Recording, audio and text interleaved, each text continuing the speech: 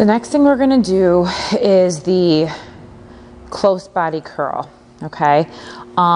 We call this a close body curl because we're keeping the bar very close to our body as we do the bicep curl.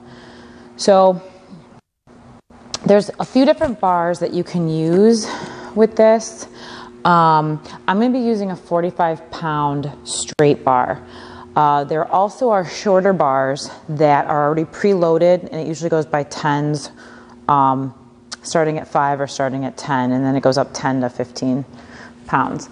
But for today, we're going to go ahead and use this 45-pound. It's the long straight bar.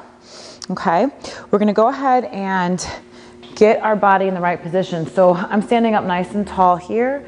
I'm going to kind of hinge forward, and then I'm going to take that hinge and pull the weight, my elbows back, and pull the weight back into that crease where my hips hinge forward.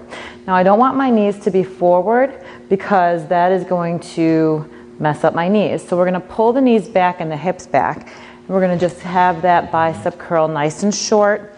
It's going to be a nice short pump from hip crease to the top of the rib cage. Okay? Keep your head forward and straight, looking straight.